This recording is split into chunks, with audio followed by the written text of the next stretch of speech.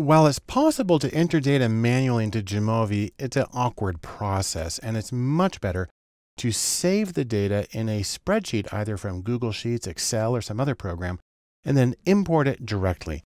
And fortunately, that's easy to do in Jamovi. Here I have a blank window, and what I'm going to do is I'm going to show you how to import several different spreadsheets or other formats. So first, I want you to see the files themselves. What I have are 4 files with the same data in it, but they're in different formats. This first one is an XLSX file. It's Excel, or really it's the Excel's Open XML format. And you can see we've got an ID number, recorded date and response ID. Then we have 5 questions, Q1 through 5, and then a zip code at the end. And it's a very simple data set. Now I have the same information saved as a CSV file, which stands for comma separated values. This is the really most common version of a spreadsheet that basically anything can read. And we've got the same data. It's shown a little bit differently here on my Mac when I do quick view, but it's the same data. You can also save it as a text file where you have tabs separating the values. And actually I did this in Excel, just saved it as text. And you can see again, although it's arranged a little differently, it's the same data. And then finally, I have the same data in an SPSS.sav file. Now, it may be depending on what you have on your computer. If you click on this, it'll give you variable definitions when you do quick view. But right now, it's not showing me anything. But here's the interesting thing. Jamovi can import most of these, but not all of them. Let me go back to Jamovi. What I do is I come over to the menu here with the 3 horizontal lines and I hit open.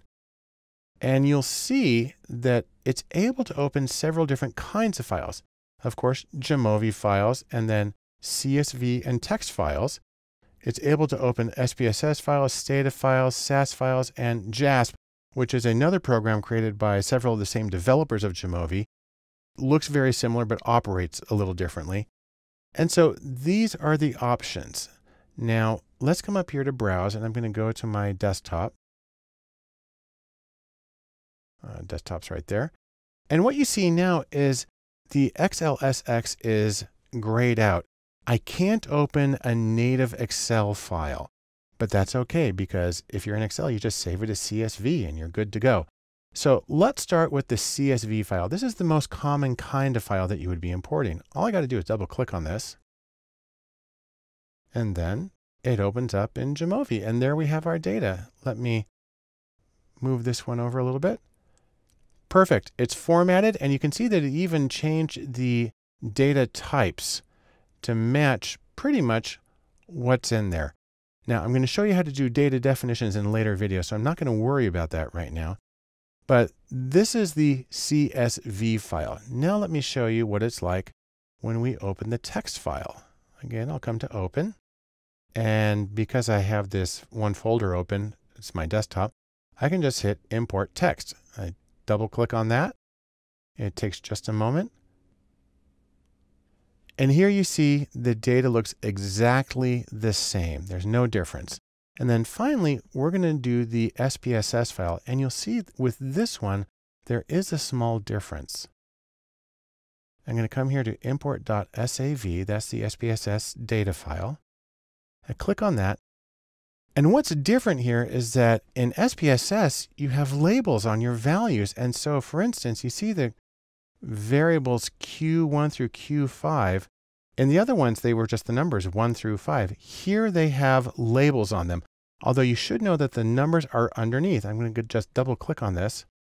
And when we open that up, you can see strongly disagree is a 1, disagree is a 2. And in fact, Jamovi can still treat these as numeric variables, the same way you would do in SPSS if you had a variable with value labels. I'm going to close that. Now there is one other thing. SPSS really didn't like having the date and the time in the same thing, so they had to get split into 2. But that's a trivial thing. And so you can see that if you have the data in a spreadsheet, you got it in SPSS or SAS or some other format, it's a very quick and easy process to import that data into Jamovi. It reads the formats, it reads the labels, and then you're good to go.